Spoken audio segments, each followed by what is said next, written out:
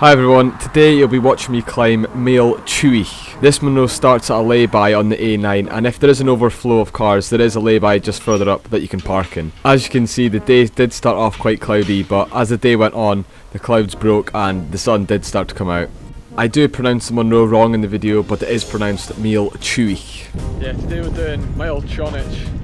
I was going to do the 3 Munros up north of Dalwhinnie. I'll put them here, but because the weather was meant to be really sunny and it's just been cloudy and now it's quite cold and windy, so we've just decided instead of doing a 9-hour Munro hike to get 3 of them, we'll just do one just because it's so cold. Like I just said in the video, we were going to do a route which took about 8 to 9 hours, but I was feeling really rubbish, so this was last minute to go and do this one, and yeah, I'm definitely glad that we did. Because of this moment, that's just the way to come up just now. And as you'll be able to see, I was so happy about it.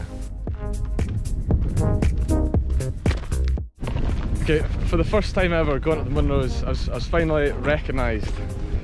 Dan Munro is now a celebrity. Yeah, I got recognised by a lovely family, they were really nice. So, really chuffed for that and feel a lot better now.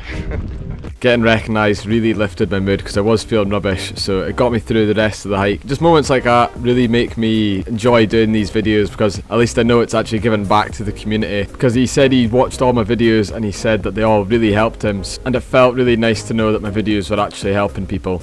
I'd like to also add that Meall Chuaich is actually very well signposted for a Munro. Most Munros don't have anything, but this one has quite a few posts telling you which directions to go.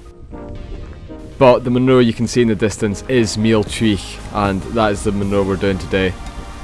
The top bit you can see just now is around 2/3 of the actual Munro height. The rest of it is just behind it where you can't see it just now. And you can now see that the sun was slowly starting to break through the clouds.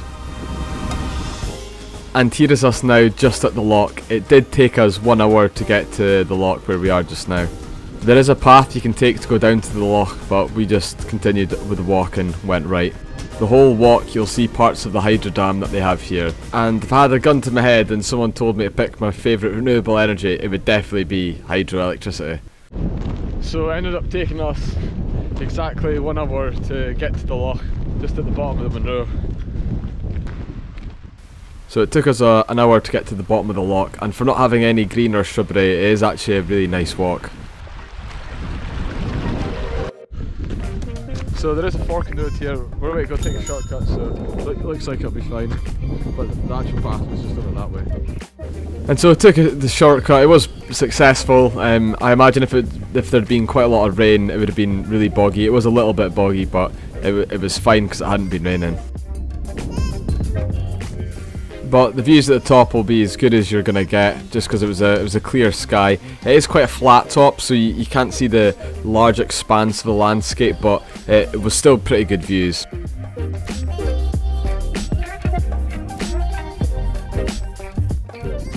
And the wind reduction foam that I recently bought definitely works, and it works really well, because anyone that's been with me a while and has watched all my videos will know how bad some of the wind gets on some of the videos, so it has helped a lot, so you can actually hear some audio when I'm up at the tops of the Munros. The top that you can see ahead of me right now, that is the top that you could see when you were at the bottom of the Munro, and then the bit to the right that's coming on the screen now, that's all that you've got left to do. But this last top bit is covered from the bulk of the mountain when you're down the bottom.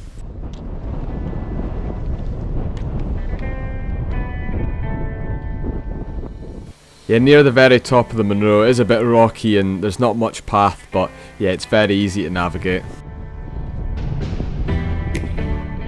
So we're just coming to the top of the Munro now, just after the sharp incline that you've had near the top. But the rest of the walk is flat till you get to the cairn, and every single time you do Munro and you see a cairn, it just feels so good knowing that you've only got another 2 minutes left and you've basically done the Munro. And make sure you stick around till the end so you can find out how long it took us to get back down.